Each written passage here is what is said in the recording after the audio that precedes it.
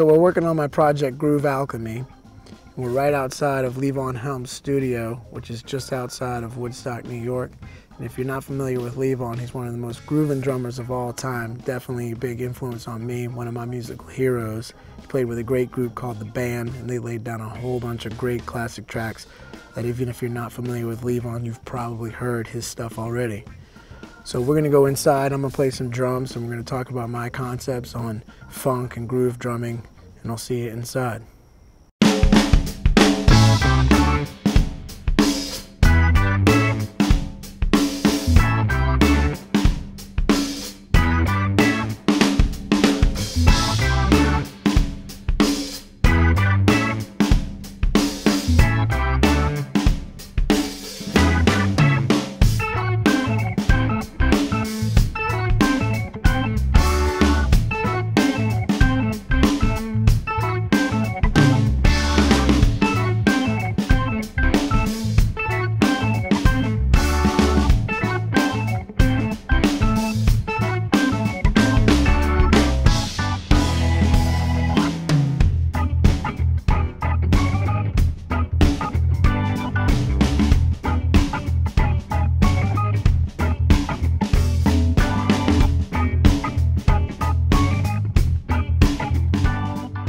I really started understanding how to swing when I started realizing the importance of the quarter note, you know?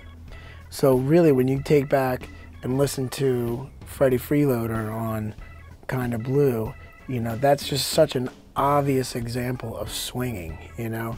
And he's not doing a lot of anything complicated, you know, but he's got such a strong quarter note pulse. And even when he's throwing in skip beats in there, that quarter note pulse is still there, you know, and that's really kind of swinging, you know, swinging very deeply in a very simple way, you know.